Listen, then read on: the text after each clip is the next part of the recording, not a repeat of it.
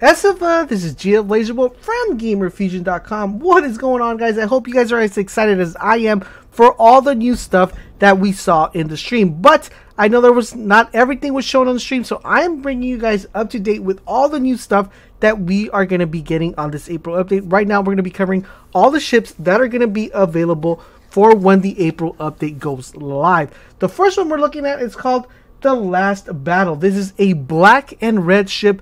Looks very, very nice. I would highly recommend you guys, after you watch all the ships, to let me know in the comment section below which one's your favorite and which one do you like the most. Also, don't forget to share this video with your friends because sharing is caring. So like I said, this is called The Last Battle. This is a black on red, very nice looking ship. And we are going to go ahead and move on to the second ship. This is almost similar to this one, but the only biggest difference that it has a blast cannon on the bottom and that it also comes with a black on blue plate. So if you guys know, what we're seeing currently right now with Bungie is we are seeing that they're adding the chroma effect and they're going with different chromas. Right now the main chromas that we have are the red, blue, and yellow and white chroma. The chromas, if you guys don't know or didn't watch the stream, they're pretty much glow effects that you're able to put on your gear. And I would be kind of interesting if they actually added these to the ships, because that would make them even more awesome looking. Like if this blue or the red on that first ship we saw had that chroma effect, that would be very, very nice. This one's called The Longest Vigil, and this is a ship. The next one we have,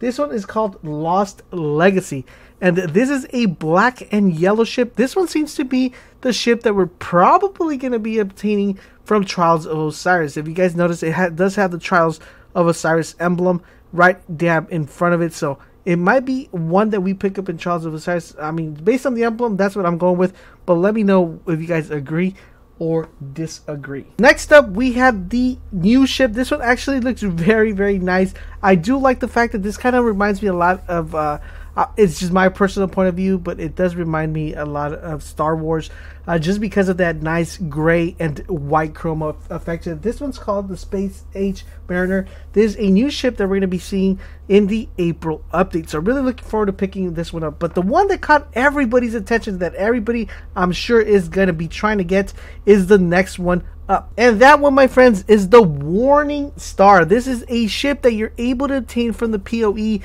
Very, very cool Taken ship. I've been wanting one of these ships forever, not in the sense that I knew that it was coming, but in the sense that we've talked about it so many times. I wish there was a Taken ship, I wish there was a Taken Sparrow. I'm actually glad to finally see a Taken ship, something we definitely want. Let me know in the comment section below which one was your favorite ship, which one do you guys want to try to get, and also don't forget to share it, guys, with your friends. And don't forget, guys, for all things Destiny, head over to GRIMOIRE.com, where we empower your gaming.